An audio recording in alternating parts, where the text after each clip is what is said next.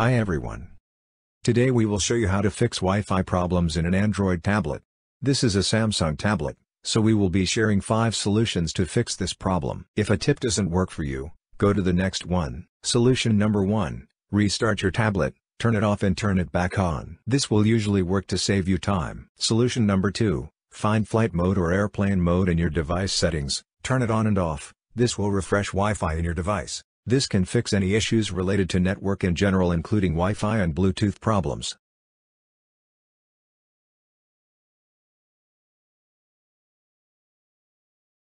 Solution number 3, go to Settings, then to Wi-Fi, turn off Wi-Fi and turn it back on. This will fix any glitches and refresh a frozen connection.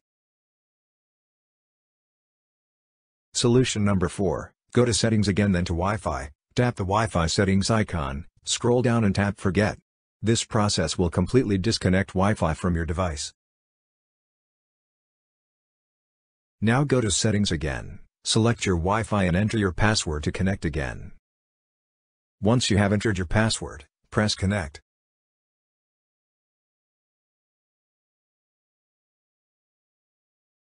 Solution number 5, go to Settings again, look for About Tablet.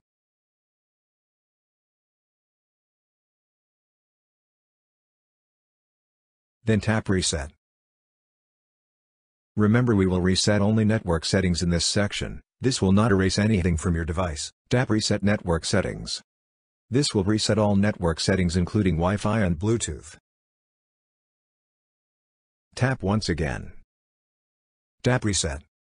Your Wi-Fi is all reset. This process will completely disconnect you from Wi-Fi. Go back to Settings, select your Wi-Fi and enter your password and tap Connect.